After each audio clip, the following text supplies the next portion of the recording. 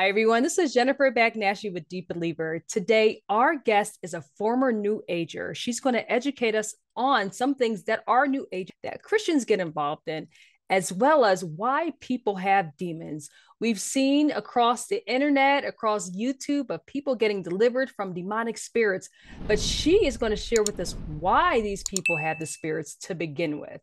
And you're going to hear so much more. Candice Sumera, thank you so much for being with us today. Oh, thank you, Jennifer, so much for having me back on. It's really kind of you. Appreciate it.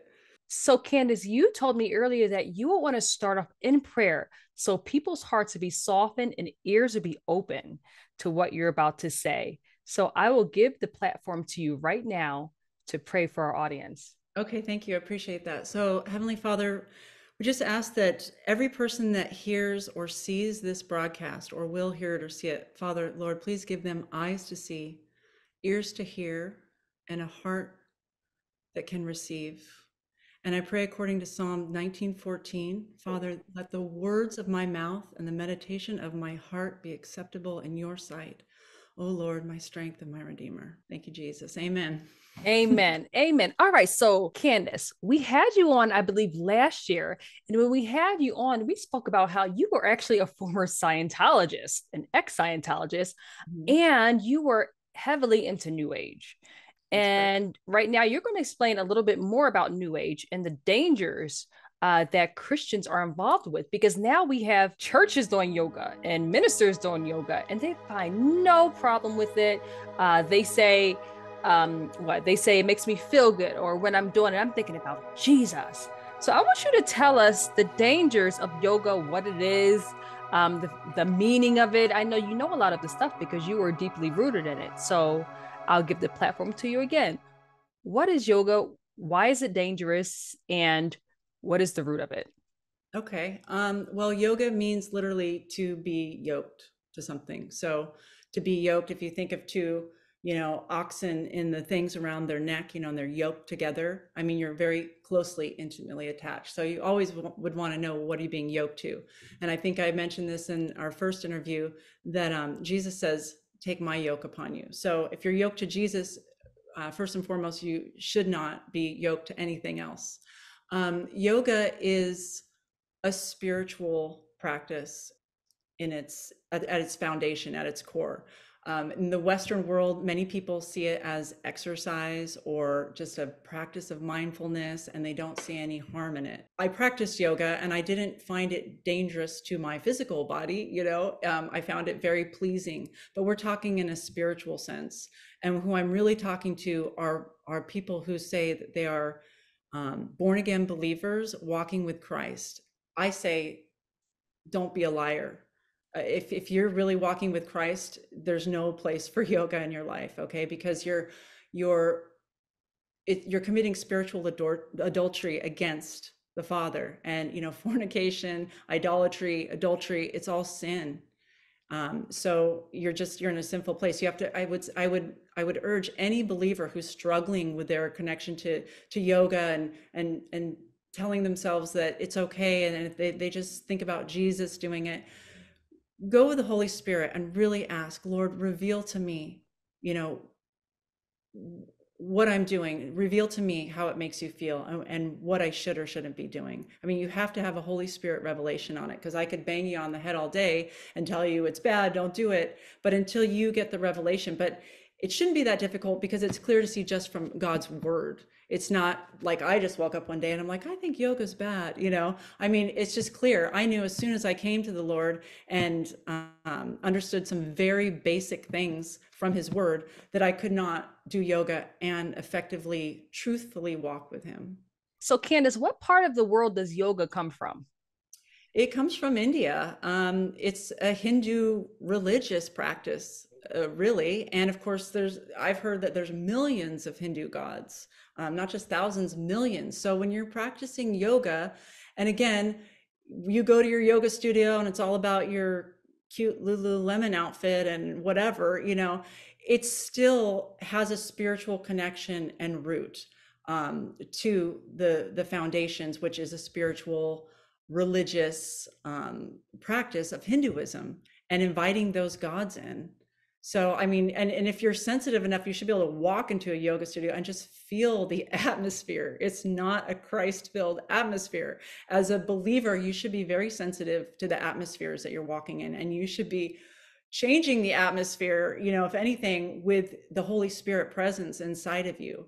But that doesn't mean, well, that because I have the Holy Spirit and I'm so strong that I'm going to deliberately walk into, you know, antichrist atmospheres. I don't think that's necessarily smart either, unless you have a very clear directive from the Holy Spirit to do so for a specific purpose. But just speaking further about New Age, I dislike the term New Age because there's nothing new about New Age. And as it says in Ecclesiastes, there's nothing new under the sun. And a lot of people get concerned right away.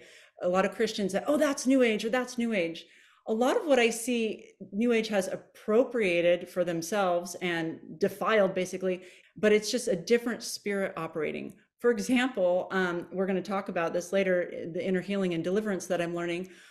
I've been recalling that when I was in Scientology, they were doing something to achieve a similar result, which was called auditing. So you would work with a counselor or with another person, and they would have you go over a memory, you know, a negative memory, and they would say that has a charge on it, like literally an electrical charge. And you would just go over and over, keep recalling more and more details. And the idea was that you would recall the memory so much to the point and so many times that it would release the negative charge or the thing on it, like life force or something. And then you would be more clear. So in Scientology, when they say they want to clear the planet, wasn't that they wanted to kill everybody, it's that they wanted all the people walking around with their trauma to be cleared of that trauma so they could be like operating at their full capacity. Now, in theory, that's actually a really positive idea. That was one of the reasons I was attracted to Scientology. It's, you know, people, again, they hear a little bit and they think, oh, how could you be so stupid to be attracted to this or that? Because I'm a person that always looks deeper. So I was looking at what they were trying to say. But here is the trap, is that without Christ, it will never lead you to the Father. It will never lead to glory. It will never lead to goodness. L. Ron Hubbard died a miserable, sick, demented man. He had a lot of revelation. How he got it, I'm sure, was demonic. And so there was a lot of truth in there, but mixed with lies and confusion. In the Bible, when it says, and thank you, Holy Spirit, because I don't even know where we're going here, but it's like I wrote down this scripture to kind of lay out. In the Bible, when it says in John 10:7-10, then Jesus said unto them again, verily, verily, I say unto you, I am the door of the sheep.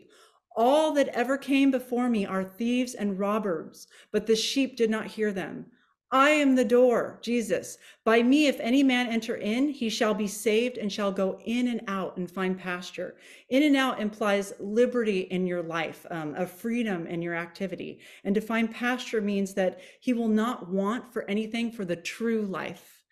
So he will go in and out and find pasture. The thief cometh not but for to steal and to kill and to destroy.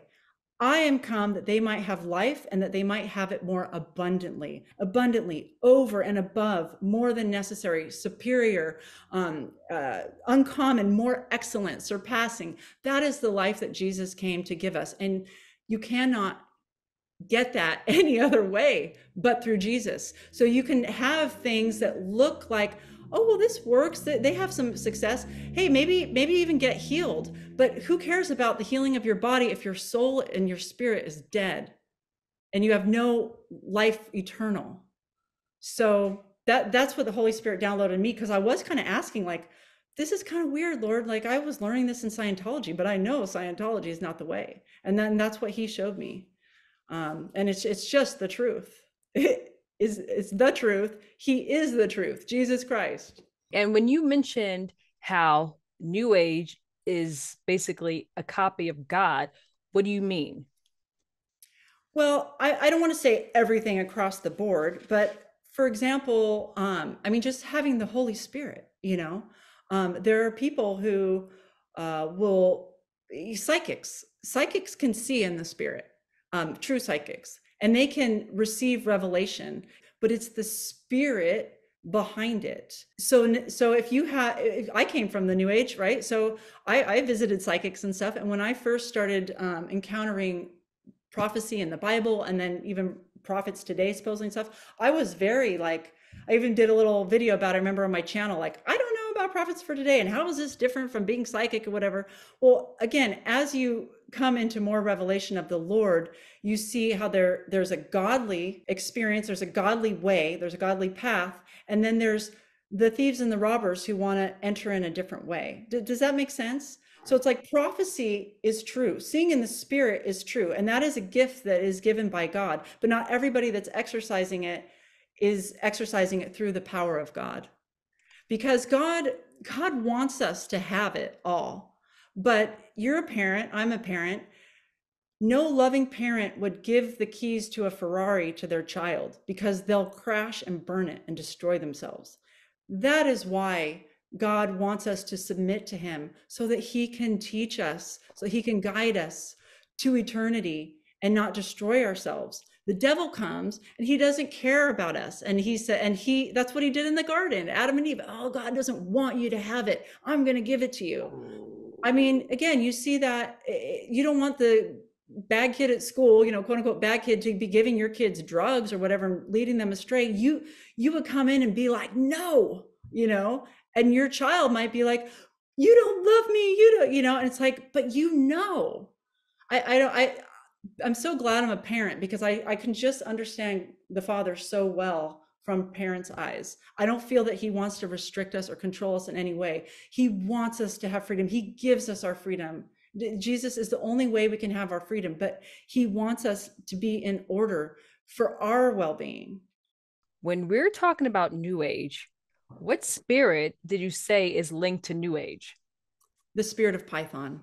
So, and I don't have the scripture, but it's somewhere in the Bible. Paul is walking with Timothy or something, and that girl or whatever is walking behind them. Oh, these men of God, blah, blah, like praising, declaring who they are, but annoying the heck out of Paul. And it went on for days or something. And finally, it was like Paul discerned the spirit and said, come out of her. So it's a good lesson. And it was the spirit of Python. And when I researched, I looked it up. Python is divination, the spirit of divination. Divining is like, trying to do anything in occult means. So that pretty much covers like all of New Age as far as I understand.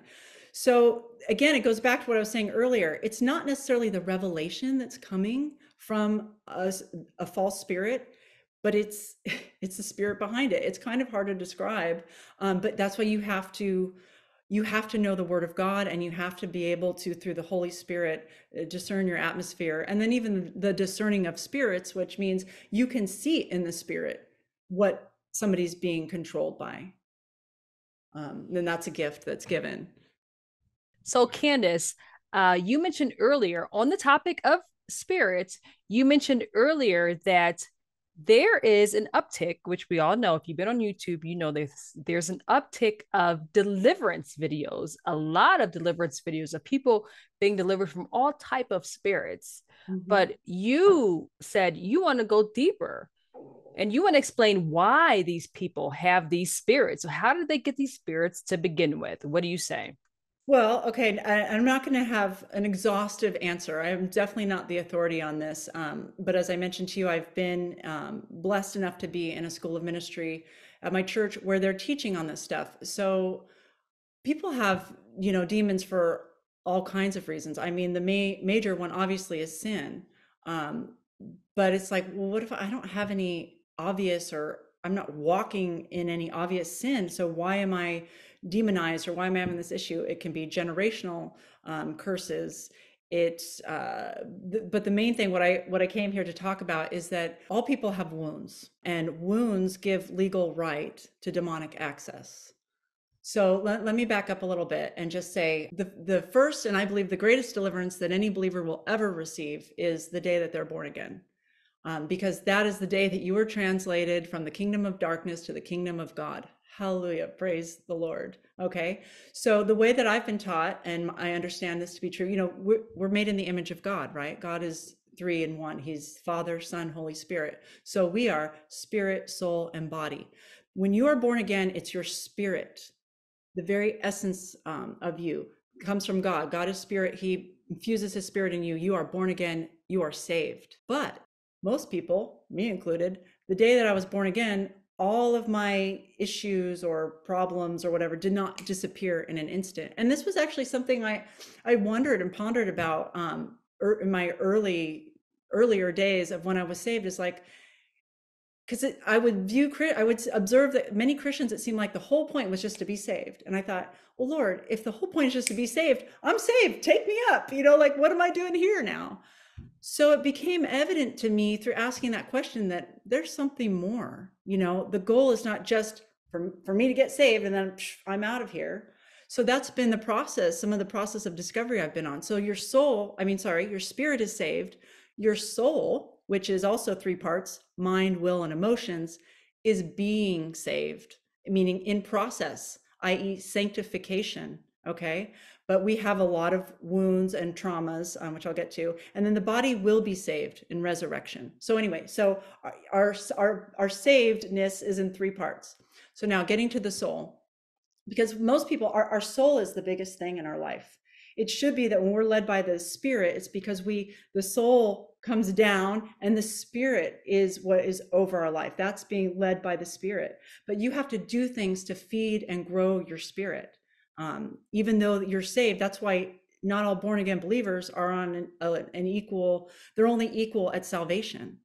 But why do you see some believers walking in glory and like just revelation and like amazing gifts or whatever, and then Joe Bob over here, he's been a Christian for 35 years, going to church, but he doesn't understand anything. He's still drinking milk, to quote Paul. It's because he just sat around being grateful he was saved and didn't understand that you have to appropriate what has been paid for in Christ. And that's one of our jobs, I believe, as believers. So the soul wounds. Everybody has wounds. Another word for it is traumas.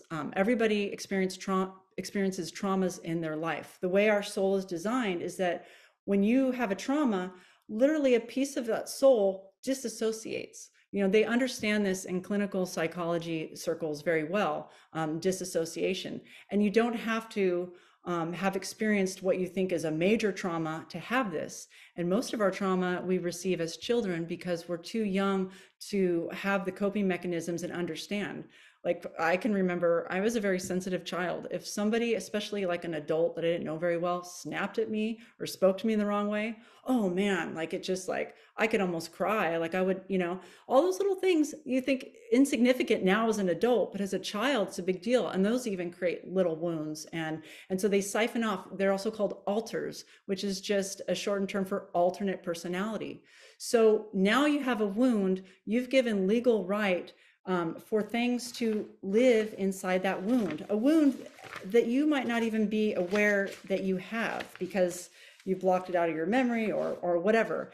And this was God's design. I'm sorry, I'm looking for my notes. This was God's design so that we could carry on with daily life, even amidst major trauma. So it was a gift that now the enemy has, misused. But what I was looking for my notes is, so there are things that live in soul wounds: lies, emotions, unforgiveness, curses, protectors, and demons. So not everything is necessarily a demon as we might see it, or you might think of it like in a horror film kind of way, but wherever there are wounds, it gives license to the spirit of things to live around it or in it. So we need to get those wounds healed. And who is the healer? Jesus. We have to bring truth to the lies. Who's the truth? Jesus. So what I've been learning is something called inner healing. And the process of inner healing is simply and beautifully bringing encounter to the wounded person, bringing encounter with Jesus so that wound can be healed. And people might ask, well, where do you see this in the Bible? All right, so here, there's a lot of scripture to back this up, but I just want to read some from Isaiah 61 because it's powerful. This is Jesus speaking. The Spirit of the Lord is upon me, because the Lord hath anointed me to preach good tidings unto the meek. He hath sent me to bind up the brokenhearted, to proclaim liberty to the captives and the opening of the prison to them that are bound. So bind up the brokenhearted literally means to heal a broken heart. What is a broken heart? It's a crushed soul. It's a fragmented soul. It's a soul that's scattered and fallen apart, and he's come to bind it, to bring it together, to put us together. He wants to make us whole. That's what Jesus does. And just an interesting aside, captives, to be captive is usually when you're in bondage to your own lies, like believing lies or mindsets or strongholds. But a prisoner is somebody who's been sent to prison by God for unforgiveness, because it says in the Bible that I cannot forgive you if you don't forgive. So that's a big one. People are holding on to unforgiveness, and you have to understand, it's important that this is not an intellectual process, because 9 out of 10 times you ask somebody like, oh, well, what about this thing? They tell you a memory or something. Well, did you forgive them? Oh, I forgave that person a long time ago. Well, if you go back to the memory and they really enter into the memory and emotion comes up, it will quickly become very clear that there's still a lot of hurt, anger, unforgiveness. And so that's what we're looking to really just bring out in people. And then you just call Jesus, because it says, whoever calls on me shall be delivered. Jesus shows up every time. And then he does the ministering, not me, not the person that I'm working with. Holy Spirit, we're guided by the Holy Spirit. Like, this is not a formula, because the minute that you have a formula, the Holy Spirit's not present. Okay. So you can't, a lot of people will, they'll see videos and stuff and they'll be like, oh, my sister or my brother or my mother, they need to get delivered. Well, you can't force deliverance on somebody. They have to come to the revelation and confess, repent, and renounce. Okay, those are like our key things that we look for, that we make sure we guide the person through. And deliverance, God can and will deliver you from a spirit, but a lot of times there's a pattern also associated with what you're trying to be delivered from. And that's something that you have to make an effort a lot of times to change. And that comes in with strongholds. I think I talked earlier with you, where I was saying the number one stronghold is seeing God incorrectly. So you can love God, you worship, every day and praise, whatever. But if you dig deep enough, you find there's actually a part in your soul that doesn't trust God, or believes that God, here, I'll give a real life example. A couple of weeks ago, I was working with a woman. We were doing an inner healing, and beautiful young woman, clearly loved God, passionate for God. And a memory came in. She lost her mother when she was in second grade. Her mother died of breast cancer.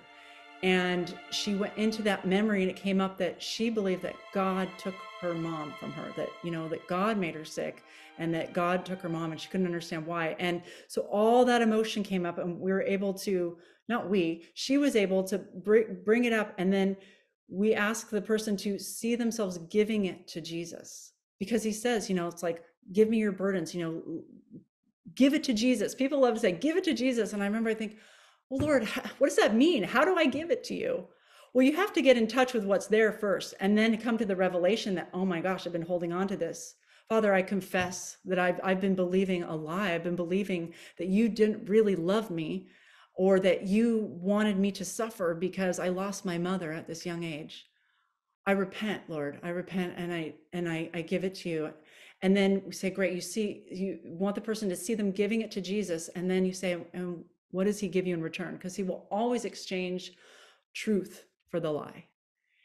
And they through the Holy Spirit are the one that hears it. You don't ever tell people what they hear or what they see. And it's beautiful and it's amazing what they experience. And it's real healing as a result.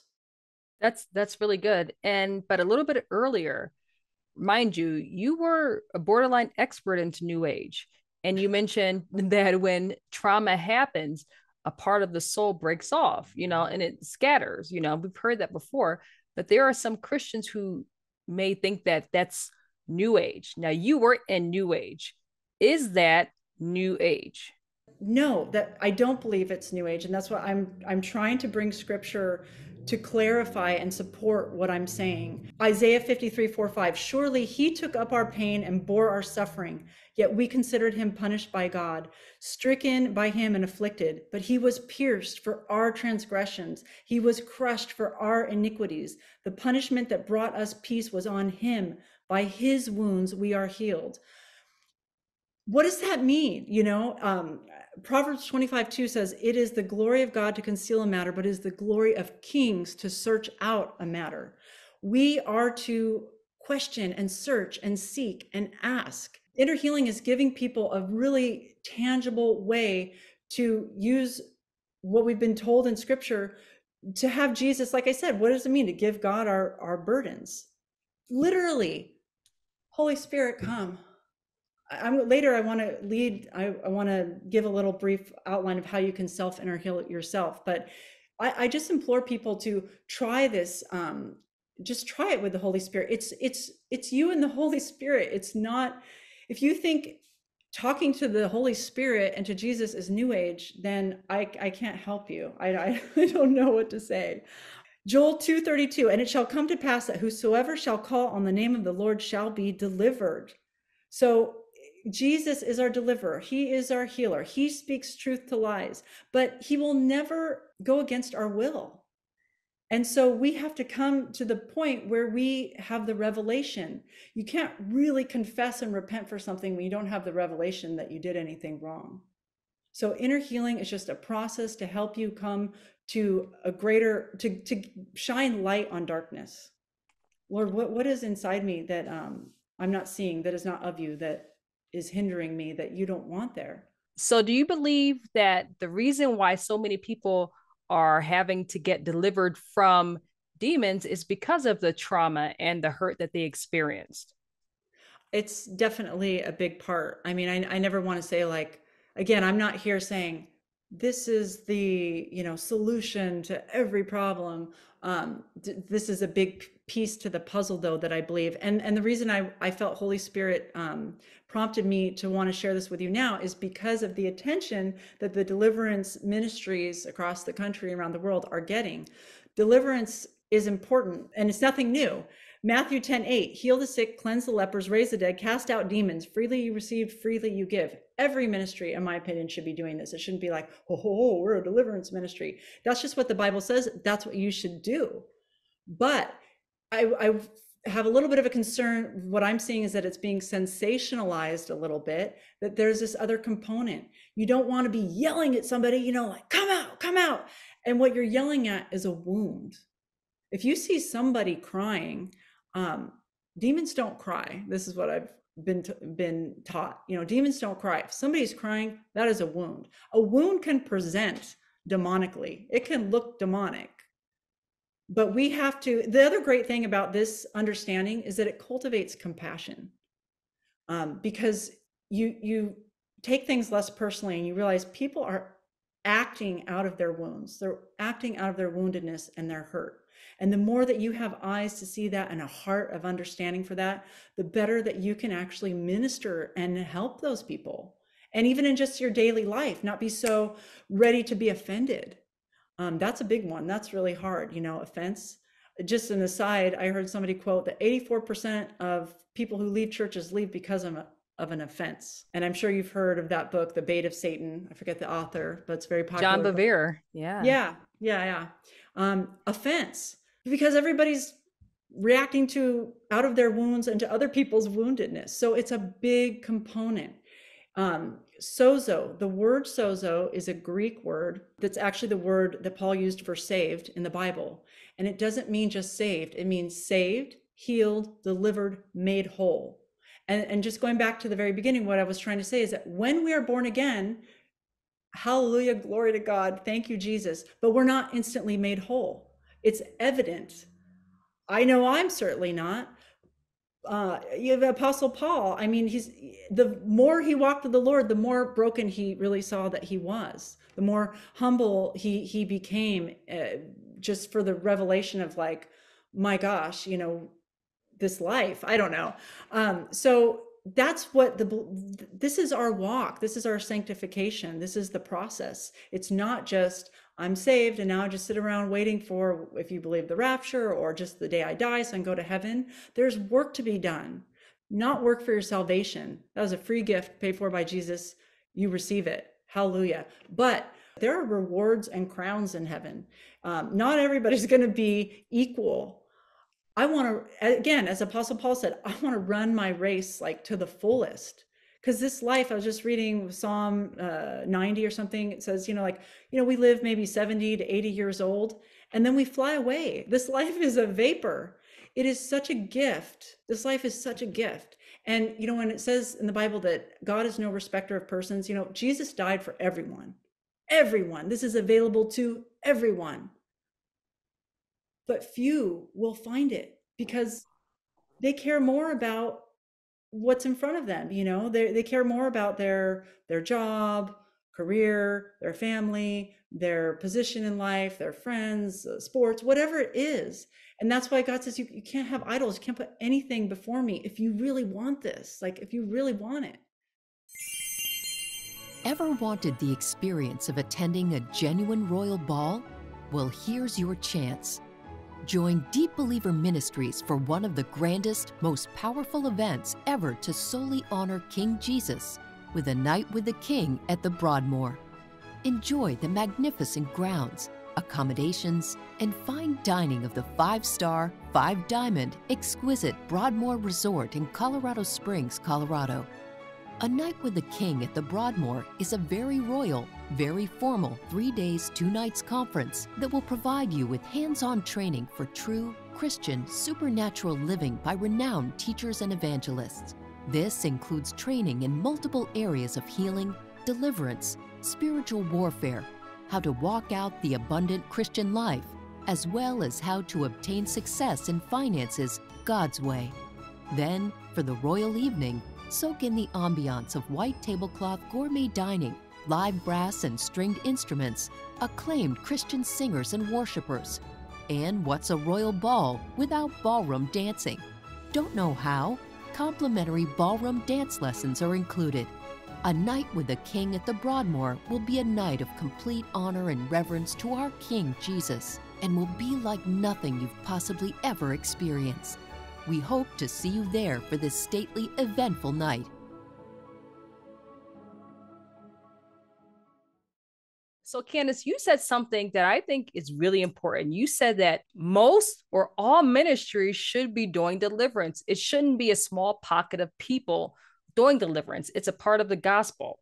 Could you just elaborate a little bit more on that? Because it's true, every ministry who's truly in Christ should be doing deliverance. Could you elaborate just a little bit more on that? You should just be prepared to be led by the Holy Spirit, and again, be able to discern. For example, at my church, every week there's an altar call, and then there's prayer ministry offered at the end.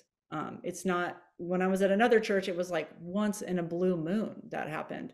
It's just every week. And so people will come up for the altar call, and give their lives to Jesus. And then right then and there, we baptize people and pray for baptism in the Holy Spirit and everything, because that's the way it was done in the Bible. So deliverance is no different. It's like people come up for prayer, and it's not, again, everybody has their different style. And I think I mentioned to you, Mike Signorelli came to our church, which he's one of these big guys in the deliverance movement right now. And I didn't even know who he was until he came to our church. And bless him, he's a great guy, but he's really, the mass deliverance thing. And my apostle was saying we just bought a second church in Tacoma, which is really exciting. And so Mike Signorelli went there, and they had, all these people there that they didn't know. And so there was no altar call or anything. And it was like people were coming up for mass deliverance. And my apostle was saying that she forgot in a moment she was ministering to somebody, this person didn't even know Jesus, but they were like, I want to be healed. And I want so she had to lead them to Jesus. And then, but she's like, we forget, because we do that every week at our church. And so it's just, as I said, same with deliverance. As a prayer minister, people will come up to me. Sometimes it's just as simple as, they just need to confess something, repent and renounce it, and you just like pray a blessing over them. But for me, it's really more about trying to identify the wound or the unforgiveness, and then the deliverance comes at the end. We demand every unclean spirit out of you, and you name them, but it's a process of discovery a lot of times. So it's like, that's again why you need the inner healing, because you don't know. But when you've been able to identify them, anger, come out of her, sickness, infirmity, come out of her, but you've hopefully dismantled some of their legal right. And it's a process. Deliverance is a process. It's a means to an end. It's not the end all be all. And then that's why it should just be normal, because it's not like, woohoo, we did deliverance, I personally have never had the manifestation of like puking all over or whatever. I feel like that's a little bit of like a preconceived notion. And I'll admit that I've even felt it too, like, well, have I really been delivered of a demon? I mean, like, I never like puked or had this huge manifestation. But I've had different manifestations. You can also receive deliverance in your bedroom reading the Word of God. And again, what I'm hoping to show is that the deliverance really is between you and the Lord. Ultimately, we have ministers and people in our lives to help and assist. And of course we lean on one another, brothers and sisters in Christ, but it should be something that you're constantly talking with and doing with the Holy Spirit. Not deliverance per se, but should always be in communication with the Holy Spirit. What if people are like, okay, we're talking about soul wounds and deliverance, but what if the soul wounds and the trauma that I experienced is not my fault? Well, yeah, most of the time, it's not, at least it's perceived. So one of the things we do in that process after what we call, presenting Jesus, is the person has an opportunity to name and give all of those negative emotions to Jesus. But then if there are other people in the memory, like a perpetrator, then they have the opportunity to speak to that person and tell them what that person did to them, what it cost them. And we hopefully are able to guide them to a point where they can truly forgive that person. Because that is a really good question. Because again, as I said earlier, unforgiveness is sin. But a lot of people are offended by the church because it's like, oh, well, you can't forgive them, you're in sin. Well, because just saying I forgive them isn't true forgiveness. So again, this is a process of discovery, utilizing deep understanding of Scripture, of how Jesus does it, and how he delivers us from it. Because you'll walk around with something stuffed down for 20 years because you keep saying, I forgive, but you know darn well inside that you aren't in forgiveness towards them. So Candice, you mentioned that you want to touch on soul ties because you feel like that's a big issue as well right now. Well, yeah, it's another term that I agree might sound new agey. And when I first heard it, it's like, what? Where's that in the Bible? And it's something that is addressed in the process of inner healing and deliverance a lot of times. And so I'm just going to read some scripture used to support understanding a little bit what a soul tie is. Genesis 34, 1-3. And Dinah, the daughter of Leah, which she bare unto Jacob, went out to see the daughters of the land. And when Shechem, the son of Hamor the Hivite, prince of the country, saw her, he took her and lay with her and defiled her. And his soul clave unto Dinah, the daughter of Jacob. And he loved the damsel and spake kindly unto the damsel. So then I looked up clave, and it means to stick with, to cling, to be joined together. So oftentimes, something we do the first time we're doing an inner healing with somebody, they have to watch a couple videos beforehand, and their homework is to go through and break soul ties with any person that they've ever slept with that is not their spouse or partner. Because in Genesis 2:24, therefore a man shall leave his father and mother and shall cleave unto his wife, and they shall be one flesh. So again, here we have that word cleave. So now you could read it on the surface level and not think this, you know what I mean? You could read on the surface level and go, well, that just means, when you get married, you guys become like one, because you got to be married. That's one level of understanding. But again, when you are searching and asking Holy Spirit and digging deeper, you get deeper revelation. And so you understand there's an exchange, there's a transaction that happens between people when you're close to them. And not all soul ties are negative. We have soul ties with our spouses, with our children, with our parents. You can choose to break a soul tie, or you can simply cleanse a soul tie. You can have soul ties with your good friends. And David went out to meet them. This is 1 Chronicles 12:17, and answered and said unto them, if ye come peaceably unto me, help me, mine heart shall be knit unto you. Heart, that is our soul. We are knit together with those that we're in close relationship with. So simple way that we cleanse a soul tie, Father God, I repent for this ungodly relationship, or whatever, and I just release so and so to you. I give back to them everything that I took from them, or they gave to me, that is not of you, and I call back everything from them that they took from me back to me. And I break it by the blood of Jesus. Something very simple. That's breaking a soul tie. So it's our words and our declarations are meaningful and important, because action follows words. Anyway. So that's breaking soul ties. I don't think that's New Age, and I hope that I did a decent job clarifying that, what people mean when they're talking about that. So let's go on to church. Now, we're not denying that a lot of churches are not right, especially in the Western world. But there are a lot of people who are not going to church or a community or even a house church, whatever. But the Lord says, don't forsake the assemblings of ourselves one to another. And a lot of people are just doing online church. But what do you see the issue is there? And I know you have an example.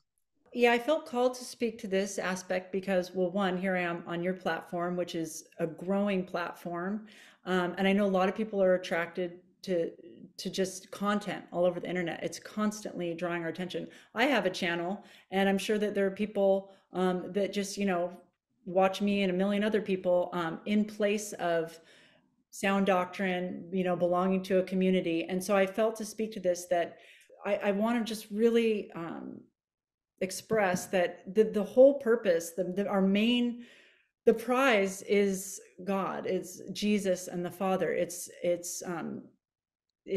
his presence. It's not so that I can get healed, so that I can live my best life, so that I can feel better. We're going to have trials and tribulations. We're going to be tested.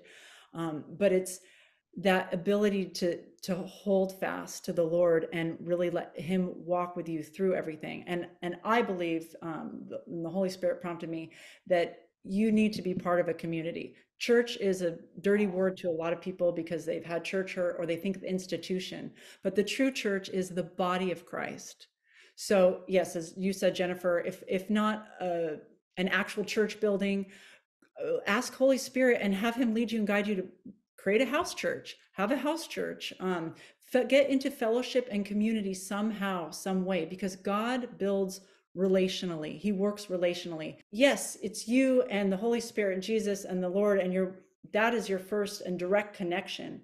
But you're going to have difficulty walking any of this stuff out or really growing in the Lord, I believe, if you don't have a community, if you don't have people that you trust and are guiding and leading and all of that. So I just wanted that to really hit home, that these are tools and things, but get in a community. Ask Holy Spirit, where would you have me? As I shared with you off camera, there are some people in our church that we were just introduced to last night, two separate people, women who saw our church online and felt led to come from across the country to attend our church because they said, I've been praying for a ministry like this. It's not where I am, so I'm going to it.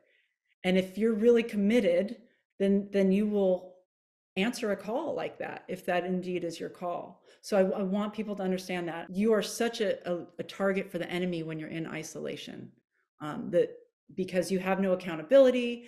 The battle is in the mind. The devil can just be attacking with so many thoughts of offense and this and that. Oh, and this is another really important key. But I'm reading a book now called Healing the Orphan Spirit. The orphan spirit is not a spirit that you can be delivered from. It has to be healed. And so many of us have this orphan spirit. You don't have to be a literal orphan, but it's that orphan that feels like they don't belong, like they can only receive love if it's performance based, by what they do. And it's not about who you are. And if you have that orphan spirit, you can't really have that connection with the Father. And so the first thing is you've got to get that orphan spirit healed. And it's all about knowing your true identity in Christ, and that Father is a good, good Father, that he is faithful.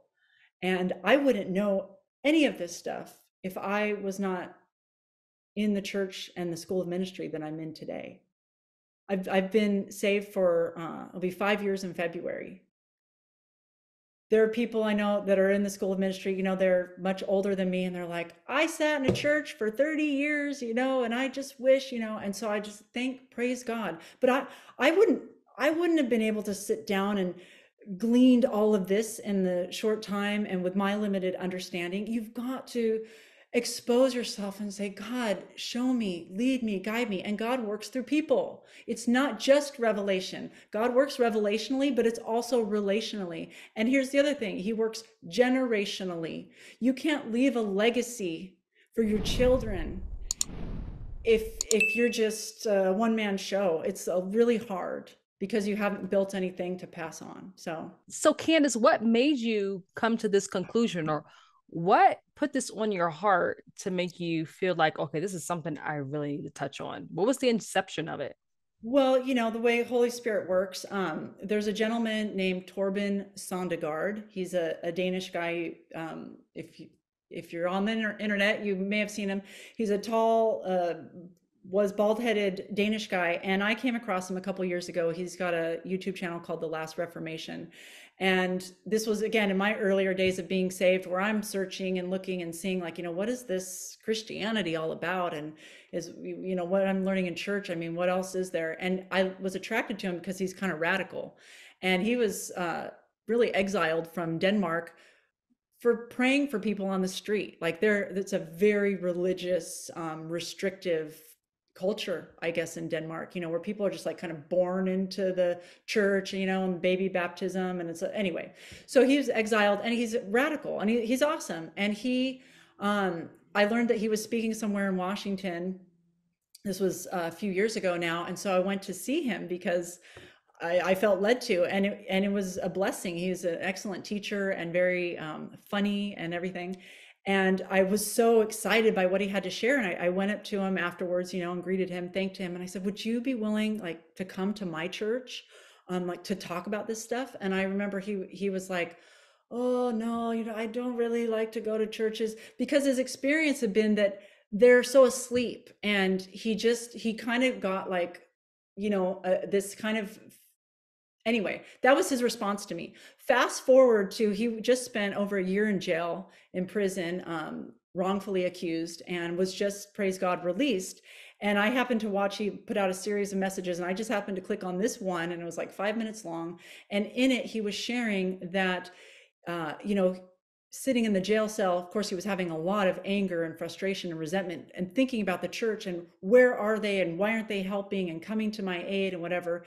And he had a revelation, and I'm kind of putting words in his mouth, I don't know exactly, but the point was, he had a revelation, and he and his wife had to repent because they had really shunned the church. They hadn't poured into that community, into the body of Christ. They kind of went off and were doing their own thing. And I just thought, wow, that's so powerful, because then I remembered that conversation where, I was like would you come and like share this with my church? They need it. And was like, no. And I'm not saying that he should have or shouldn't have, but it's that orphan spirit. Like, I've been rejected and dejected, and there's some part of him was in unforgiveness. Some part of him was holding anger, resentment. And that's the thing. It's never over. It's always going to be onion layer after onion layer. The point is not to finish. Christ finished it. It is finished in Christ. Hallelujah. Glory to God. But I want to get as much as I can in the Lord. I want me to be so dead that God is magnified, and that people see, Jesus in me. And this is so funny. I was thinking this about the New Age too. In New Age, the whole thing is, you are God, you are God, you are God. That's the thing, you are God. But here's a good example of how it gets tweaked. I'm not God, you're not God. but God lives in us. And it is our great privilege and honor to let him lead and live through us. We are his hands and his feet, but we have to get out of the way. So that's just the way, New Age, again, is twisted it. So, Candice, why do you think that New Agers copy, or New Age copies so much of the Bible, where if you were to look at New Age, you see that a lot of the things that they do, you see it's in the Bible, but yet they twist it to make it seem as if they're the ones who do it? Well, can you give a specific example? Like you said earlier, how I am my own God, like Oprah Winfrey. She was huge on the book The Secret. I don't know if she still is, but Right. she believed that where she got to right now is because of there was a God. I can't even say there was a God in her, but that she believed that she was a little God and that she was able to do all these things. Like I know how New Agers believe that if you were to do this thing, this would happen. And a lot of the things that they do, I've realized, is in Proverbs. Like King Solomon said a lot of these things, but they twist it to make themselves seem as if it came from them, but not from God, and that you're the reason why it happens and not God. Yes, that's an excellent question. And it came back to me what you triggered in my mind to go to. Great question. First of all, most people that are really in the New Age, they don't know the Bible. I think it's really true that until you have the Holy Spirit, you can't properly decipher the Bible. I recall watching like New Agers talk about, again, maybe it's in Proverbs where it talks about thine eye be single. And they're like, that's the third eye. It's talking about the third eye. And it's just like, you will find whatever you want and twist it. And, and I read it now and stuff, and I'm just like, oh, sorry. But here's the main reason I think the New Agers, because like I said, Satan is a mimicker, not a creator. And what did Satan want? Satan wanted the power and the glory of God. And what the main attraction of the New Age and occult practices is power. I listened to something the other day. It was somebody else talking about this, and it was a quip of a man named John Wimber. And I believe he was like a pastor who created the Vineyard or whatever in California. And I don't know what his past was, but obviously he came out of the New Age or something. And he said, when I worked for the devil, he let me do all the stuff. Meaning, like I said, the devil doesn't care if you crash and burn. He'll give you the Ferrari and the keys anytime. Just ask for it. He'll give it to you. People want the Ferrari. They want the power. But when he went to the church, he said, I'm reading Acts and all this stuff. And I get to the church and he's like, I'm raising my hand. Like, when do we get to do all this stuff? And they're like, oh, we don't do the stuff. We just have to believe that the stuff happened at one time. You get what I'm saying? It's like cessationism. No, the gifts aren't for today. No, you're not. No, we know Jesus did that, but you're not supposed to do that. That's the problem why people are going to New Age instead of the church, because they don't see the power in the church. That is good. And that's so true. Power in New Age is deception. You're going to crash and burn. You might get healing. You might get fame. You might get money. You might get success, but it's always going to be empty because it's godless. You're right. The church has been asleep and dead for so long. People, I feel like, and I truly believe this, we are made to be worshipers. That's what God created us to be, as worshipers. And Christ, Father, or at least we are the only one we're supposed to be worshiping. And like you said, the church is so dead where they're like, okay, well, let's see. We need to see something. We need to feel something. We need to know that, there's some supernatural somewhere. There's something higher than me. As a matter of fact, there was a guy, he was a street preacher, I think. And he was doing street preaching. And then there was a man who came up to him, and he was actually a warlock. And he began conversing with the warlock. The warlock expected him to be afraid, but he wasn't afraid because he knew Holy Spirit was with him. So then as he began to chat with the warlock, he asked him, how did you get this way? And he said, when I was a teenager, I had a supernatural experience and I saw God, or I saw Jesus. So then his parents were believers. They went to church and he talked to his pastor about it. And his pastor, like what you just mentioned, was a sensationalist. And he said, basically, that doesn't happen anymore. It was a dream. You're probably just hallucinating. It's not real. So then he said, you know what? If this whole thing, if Christianity isn't real, I want to go to where I know something is real. So he went to the satanic realm because he knew that he would see some kind of action beyond his own power. So I'm glad you mentioned that, because the church needs to wake up. I mean, a lot of people are tired, which is why, you mentioned earlier, that pastor, excuse me, why that pastor had no dealings with the church, because, like you said, church hurt, but this is something we need to forgive and overcome, and pray for the church and help build them back. I know when I had my, as I shared in our first interview, my Jesus encounter, that where I was like born again, that was the revelation. It was like, I want to tell everybody, Jesus is the most supernatural thing you could ever imagine. And that's when you go into the Bible with eyes like that. That's why people have to turn their brain off and be like, oh, well, it's allegory, it's metaphor. It's not, they have to come up with all these things because it's so out there. So you mentioned something earlier. I mean, and this will, I think, would help, is that you said that there are so many people who don't know their identity in Christ. And they're like, okay, what does that even mean for some people? Because they may feel worthless because they don't know who they are. A lot of people really don't know who they are in Christ. So they just think they're here surviving life or just going through. But I truly believe if you know who you are in Christ, and I feel like the devil hinders you from knowing that. So how would you explain or say, guide someone onto knowing their identity in Jesus Christ? Well, that's also a great question. I wish I had in front of me. I would say go to the Word. I had one day I was at church, and this was my old church, and they handed out a worksheet that had all these scripture that tells you who you are in Christ. And so I went and kind of did my own little Bible study, and I put tabs in all my Bible, whatever. And just going through the process of that was revelational and healing. But we are sons and daughters. We are sons, we and daughters. We belong. The Father loves us just because of who we are. I wish it's taped to my desk, or I go get it, because I have a thing that I try to say every day about who I am in Christ. I mean, but I would just say, go to the Word, go on the internet, Google scripture about who I am in Christ, and read it, and then highlight in your Bible or whatever, make it a little Bible study for yourself, or word study, and then really meditate on what it's saying. Holy Spirit, who am I to God? What does Father think of me? Amen. And I know Ephesians is a great book if anybody wants to know who they are in Christ. If they just read the book of Ephesians, it literally tells them who they are. And if you recite those, I mean, it's like bam in your face. Yes, and that's a powerful practice, by the way, speaking God's word out loud. It's like washing yourself in the word, and that's a way to renew your mind, but particularly out loud.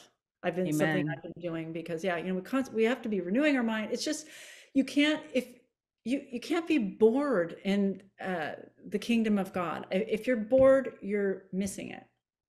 You're missing it, because there's so much, and it will never end. I'll die long before I ever get to the end of it, but I want to go for it. You mentioned inner healing, how those watching right now, you can help them to understand how to do inner healing or inner deliverance on themselves if they don't have access to anyone else.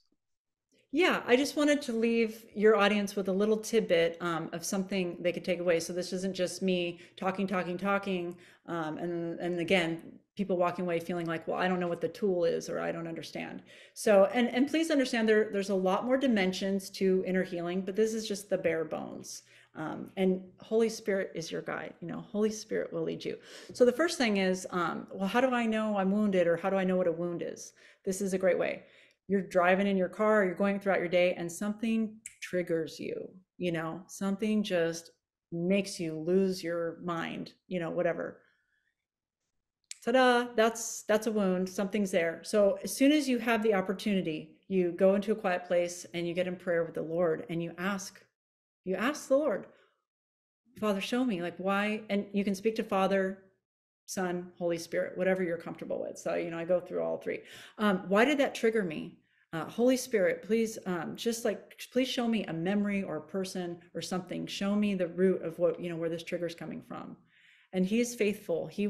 Something will pop into your mind. And if you're an overly analytical person, don't overanalyze, whatever pops into your mind, trust that that's given to you by the Holy Spirit. So a lot of times it'll be a memory.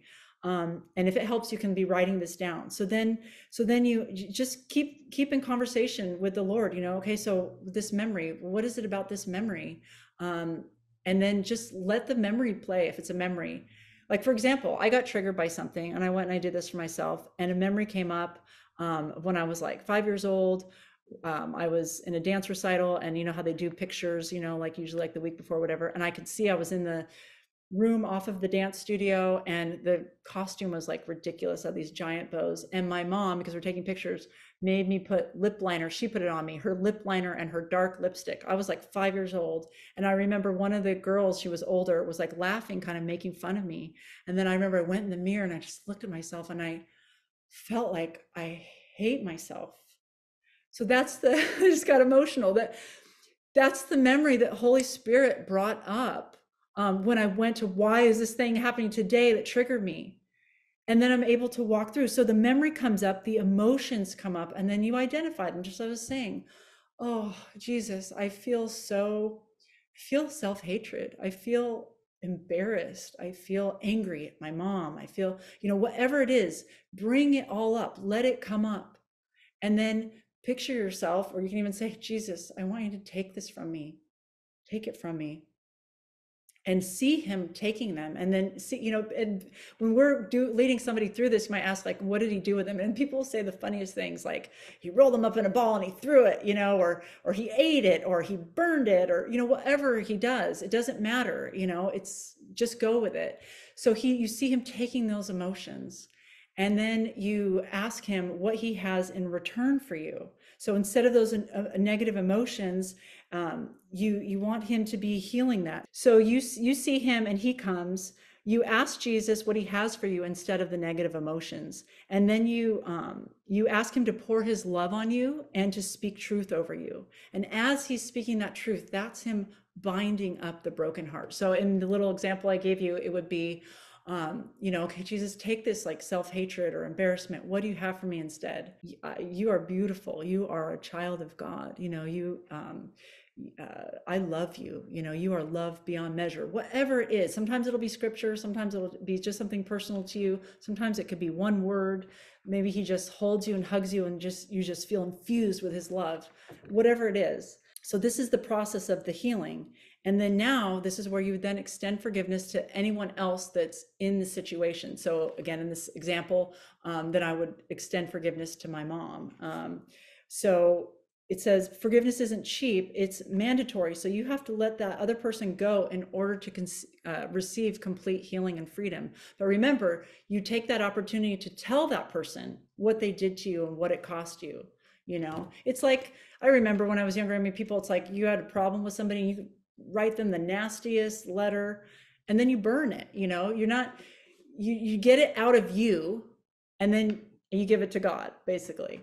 So now you picture yourself actually giving that person, if there's another person in your memory, into Jesus' hands, and you say, Lord, please take them. I am not responsible for them or what they did. And I release them over to you, because remember, we are not the judge, okay? The only righteous judge is God. So we're in sin when we're holding judgment against other people. And I'm giving a really shallow example. There are people who have been truly and severely traumatized. And so I'm not taking this lightly, and it's not a one and done thing. But if you really know, if you accept Jesus as your Lord and Savior, and you know him as that, he is your healer. If anybody can heal you, it's going to be him. And it's a process. Now you ask the Lord, did I believe any lies because of this situation? So after you've presented your thing to Jesus, you've handed it to him, you've forgiven anybody else in that, now you want him to reveal to you what lies. That I'm not loved, that I'm not good enough, that I'm ugly, that my mom doesn't love me, whatever. It's always nasty. Lies are nasty. They're designed to hurt us and keep us in bondage, because who can live the abundant life if you believe those things. So Jesus, show me what, what lies were put on me by the enemy. Then you must confess those lies as they come to you. Father, I confess that I'm believing that I wasn't lovable, that you didn't even love me. I confess that I was having self-hatred and, whatever they are. So you confess, then you repent. Father God, forgive me for believing those lies about myself, lies about you. And then you renounce. So it says this is part of deliverance from the mindset. You're releasing yourself from the mindsets that have come in because of that lie. And those are things that hold you in bondage. Demons can't read your mind. You have to speak out loud that you're not in agreement with the lie anymore, and that you're sorry and you want to be forgiven, and cover the offense in the blood of Jesus Christ. So make sure you're looking for all the lies you believe because of the injury, and all self-declarations that you may have made because this happened. So you confess and you repent for all that the Lord shows you. And I'm glad I read that, because yes, out loud, a declaration to the demons. You're breaking your covenant with them. You're breaking that legal right. You're declaring that it's no more. Finally, you renounce all agreement with the demons that have tormented the wound, such as I renounce agreement with spirit of self-hate, a spirit of rejection, a spirit of envy, a spirit of anger. Again, whatever that the Lord showed you, whatever lies came under or self-declarations you made, you renounce agreement with those spirits and you command them to leave. I command you to leave in the name of Jesus. And it says, they will leave and you will be set free, because anyone who calls upon the name of the Lord shall be delivered. 2:32, Joel 2:32. Finally, you ask the Holy Spirit to fill every place in your soul that's been healed and set free. Give God a chance to fill you up again and speak truth over you. Wherever you give God something, he will always give something in return to fill it up, because we don't want to leave those spaces empty, because then they get filled back up with our own junk again. So he'll fill you up with words, visions, truth, peace, to bring life to areas in your soul that have been wounded and bound. This is the process of being set free. Whoever is free indeed. The truth shall set you free. Jesus, Holy Spirit, Father, they will set you free. It's a lifelong process. And don't get caught up in, oh, did I do it right or do it wrong? Just go with the Holy Spirit and he will guide you. He will guide you.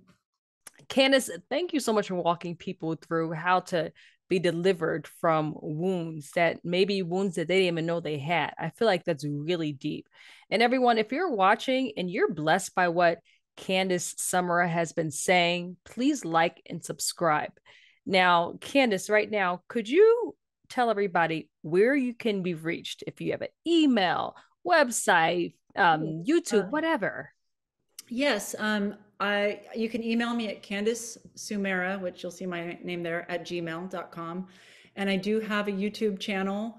Again, you can just type in Candice Sumera, the walk. But I think the title is Candice Sumera. And I have a YouTube channel there. I haven't posted a video in like 4 or 5 months. So I'm going to say it's but see, it's funny because the Holy Spirit, I had something personal going on in my life, and the Holy Spirit said, just be quiet, you need to process like what's going on. And I kept kind of checking in, like, do I want to make a video? And I just didn't really want to make a video. And then it's funny, a very lovely lady reached out to me, was starting her own channel and wanted me to share my testimony. And I feel like I could never say no if somebody wants me to share my testimony, because it's not my testimony. It's the Lord's testimony. And so that kind of brought me out of hibernation. And we kind of touched on this a little bit. And actually, that's when I heard the Holy Spirit say, contact Jennifer. So this is only the second thing I've done in like 4 or 5 months. But thank you. You are such a wonderful, gracious spirit. And it was so kind of you to allow me back on here. And you ask amazing questions. And I really so appreciate you. And I'm just praying that this is received in a really positive way, because this is powerful stuff. Amen. And I'm really glad you did contact, because when you were discussing what you were discussing with me or conversing with me, I said, okay, these are topics that definitely need to be addressed. So I really appreciate it. And just to let you know, I did not know your last name was pronounced Sumera. So for the past year or so, I've been calling you Candice Sumera. But that's okay.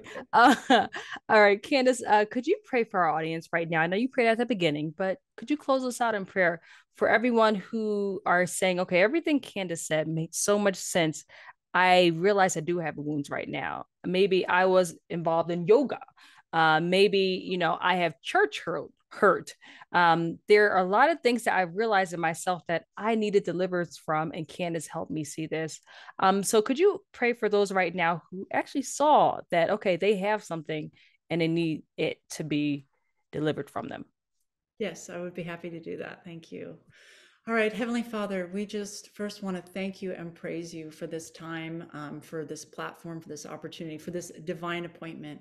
And we just ask that you would touch every person's heart who is resonating and responding to this, Lord, that you would come to them in a mighty way, show your grace, your mercy, your glory, your peace, Lord. We just ask that you would fall upon them, that they would find the courage within themselves to, if it takes courage for them, even just to ask, Holy Spirit, show me. Maybe they don't believe, maybe they think they're not going to be able to see or hear, but it is the right of every believer, it says in your word, to hear the word of God, to hear the Lord's voice. So I just want to break any hindrance in the spirit to anybody who thinks that they cannot hear. It is your right as a believer to hear from the Lord.